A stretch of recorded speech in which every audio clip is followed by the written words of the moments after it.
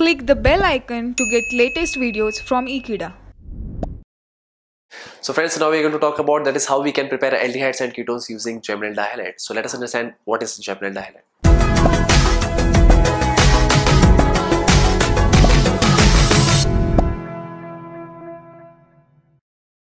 So this is the general formula of a Geminal dihalide that I have been represented over here. So in this case, basically the two halogen groups, they are been attached to the same carbon atom.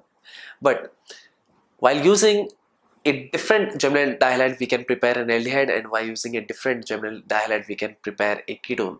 So what I'm going to talk about, let me discuss this here.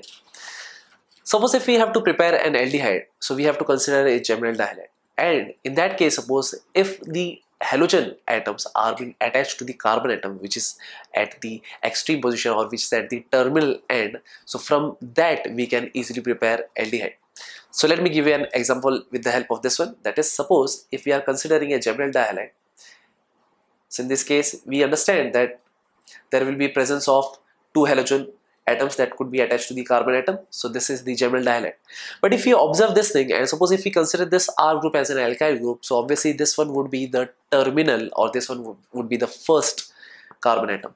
So on this, basically the two halogen atoms are being attached to it. So this is a dihalide where both the halogen are attached to the carbon, and that carbon is the terminal carbon atom of the alkyl halide.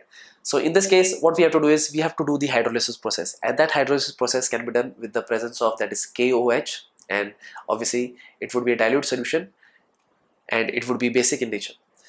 So in that case, we could understand that is 2 moles of KOH it would be utilized so as to replace this halogen atom with OH group. So that is the reason that we could obtain a product that is nothing but RCH over here, and here will be OH and here will be OH, while the rest of the products will be, that is, 2 moles of KX.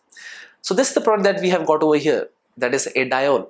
But the thing is, it is not that much stable because both the hydroxy groups, they are attached to the same carbon atom. So therefore the product that has been obtained over here is basically an unstable product, or this is what we could call it as intermediate also. So this is an unstable product that we have obtained from the first step, but this unstable product can be turned into a stable product by removing this H2O. So while removing this H2 molecule, we could obtain a stable product, and that is RCH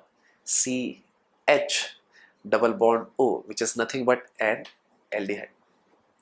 So here it is where the H2 it has been released, and this is how we can obtain an aldehyde.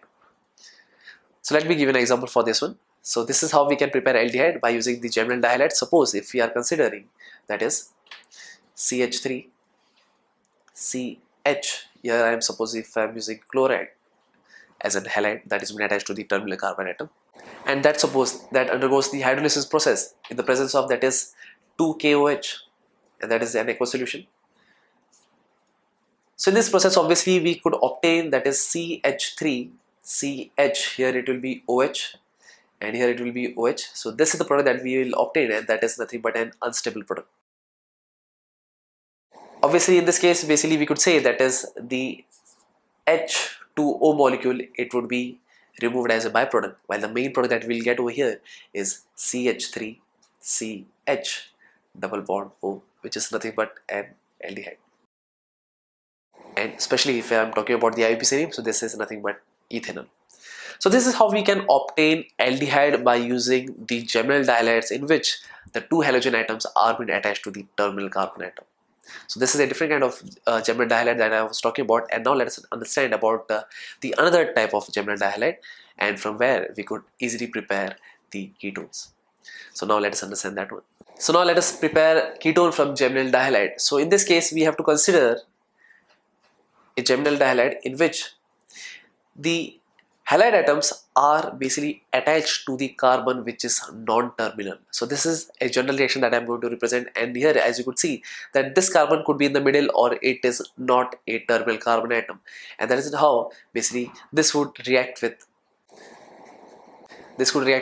the aqueous solution of the base, that is KOH, and this is how the reaction proceeds, where this X or this halogen atoms are being replaced by the OH group, and the product that we could obtain here is this one.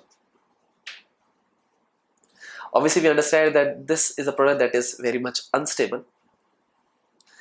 So obviously, in this kind of reaction, the byproduct, it will be removed in the form of water.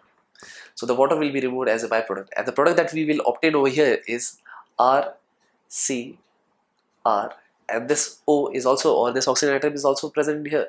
So therefore, this is the product that we will obtain over here, and this is nothing but ketone. So this was the general reaction of a hydrolysis of geminal dihalide. But now let me give you an example for this one also. Suppose if I am considering a reactant which is this one, and obviously it will undergo reaction with 2 moles of KOH, and that is an aqueous solution,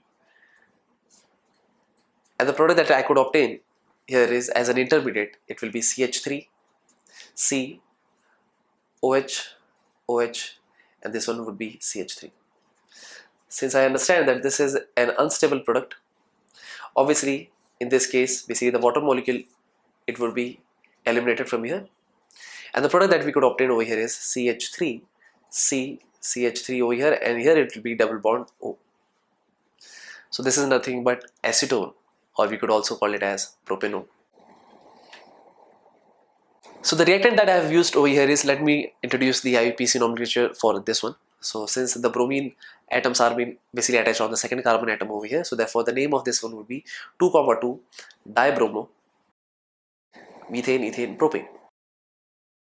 So now we can clearly understand that is, if 2,2 dibromo propane, it undergoes an hydrolysis process, so it will give us the product as propanone, and that is what we have. So that's it. So thank you friends for watching this video. I hope you have understood that how we can prepare aldehyde and ketone by using the hydrolysis of geminal dihalide. So that's it. So thank you friends for watching this video. I hope I'll see you next time, and please don't forget to subscribe Ekeeda channel. Thank you so much.